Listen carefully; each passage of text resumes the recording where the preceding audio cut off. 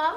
Oh, thank you, James. Mom, just James, I'm too tired to engage in anything you have to say right now. Mom. James, why can't you understand for one? I've just returned from my third shift today, and I have to be up early tomorrow morning for my morning shift. Whatever you have to say can wait.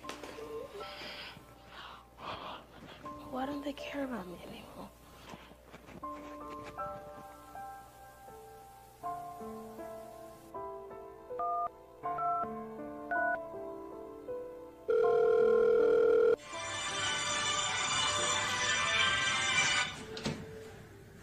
James, my boy, how are you doing? I'm home. Good, Dad. Hope you're good. Very well, son. Just about to start work for the day. Oh, that's good. I was actually hoping to talk to you about something. Sorry, son. It will have to wait till another day. How about we'll catch up later? Okay, Dad. That's fine. All right, bye. Bye.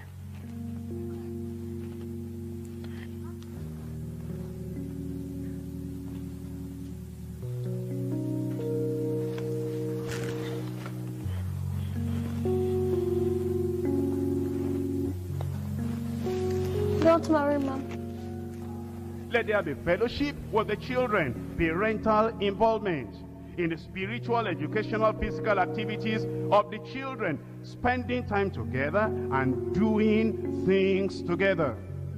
Not giving enough time to a child, not giving enough attention to a child is devastating to the child. If children live with depression, they grow up looking for pills and shots to get them high.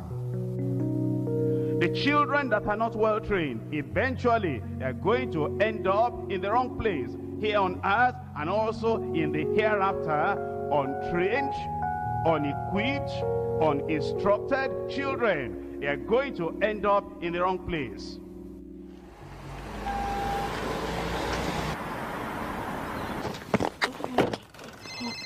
Oh. Hello? Yes, it's Mr. Anderson here. We've had an incident with your child, James. What? My son? Yes, yes. In trouble? We'd like you to come in tomorrow at 2:30, if you could, into my office to have a chat about it, if you can. Oh, thank you for letting me know. I'll be there tomorrow. Thank you. Okay, thank you. See you then. Jesus, what has this boy done this time? Hello, Mrs. Anthony. Thank you for coming. Thank you. Would you mind taking a seat? Mrs. Graham, could you please excuse us as I talk with Mrs. Anthony? Thank you. Good afternoon, Mr. Anderson. I had to take an early lunch break to be here. Please tell me what the problem is with James. Well, thanks, Mrs. Anthony, for coming in on such short notice. To cut the story short, Mrs. Graham has found this hard drug on your child. Oh my gosh, with my son? That can't be. Where on earth did you get that from? Some friends I made in the neighborhood. Which friends? Which friends? And for how long have you known them for? Oh, about a year now. And I'm not aware? Mom, you're not always around. You're never there. I needed someone to talk to. They were there for me. James, keep quiet. You're a child of God, a friend of Jesus. Why have you chosen to embarrass me like this? Your dad and I worked so hard to pay the bills. We bought you video games to keep you busy at home. Is this how you've chosen to embarrass us and making friends with such people?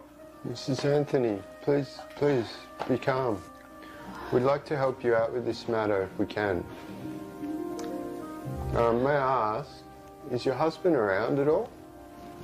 He works a lot as well. He travels a lot. And I have to work enough as well to, pay the bills, Yes, we all need to make money, Mrs. Anthony, but your child is in a very formative stage of his life and he needs the input of his parents at this stage. And we would like you to make time for your children, whatever way you can. Mr. Anderson, we had no idea this was going on. I'm so sorry for what this has cost your school. What is the consequence for his action? We have agreed to suspend him for a 2-week period, and if his behaviour continues, we'll be forced to expel him, I'm very sorry to say. Thank you for bringing this to our attention. We had no idea it was happening. We'll have a chat with him. Okay, thank you. James, let's go. Oh. Go. James, go wait for me in the car. Good afternoon, Ma. Good afternoon, Sister Ann. How are you and the family? We're well, thank you, Ma. And yours? Good, thank you. Good to know that you're all well. I've been trying to call yourself for the last couple of weeks and it's been going to voicemail. Oh, I'm so sorry, Ma. I was at work. Anyway, I was calling to check up on you because the last 2 Sundays you weren't in church, and even 3 Sundays ago, when you did attend, you left before the service ended, and I didn't get a chance to see you. I just wanted to make sure you're doing well, spiritually, physically, mentally, and emotionally. Oh, thank you, Ma. I was busy with work. Even that Sunday, I was rushing to catch a shift, and even now, I'm heading to work. I thought that might be the case. It's all right. I'll leave you for now. But please, when you do have the time, make sure you give me a call, okay? Okay, I will. Thank you, Ma. Regards to everyone. Bye. James? Mom, I'm sorry. No, I'm sorry. It is my fault. I've allowed the pursuit of money take my time with you. I have not been the mom I should be to you. Please forgive Mommy. I forgive you, Mom. Please forgive me for choosing the wrong company. It's okay, son. Give Mommy a hug. James, we have not only wronged each other, but we have also offended God. And we need to reconcile with Him. Okay? Can we say a prayer of forgiveness? Lord, we're sorry for our shortcomings.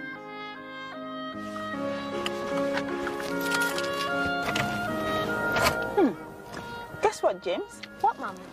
We go to church on Sunday. Really? What about work today? Nah, it's okay. They'll understand. I'll call work and explain to them. We're both wrong God, and we need to start afresh with Him. Okay, Mom. All right, sounds good.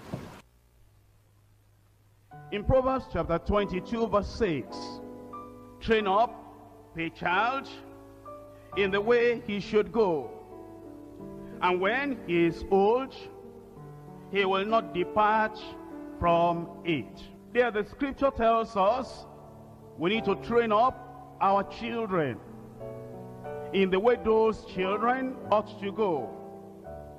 And the Lord assures us that if we are faithful in training our children, not only teaching them, not only instructing them, training them.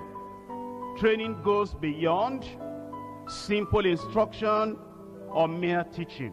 If we train them in the way of the Lord, the way we should train them, the Lord has given us the promise that when they become old, they will not depart from what we teach or train them for.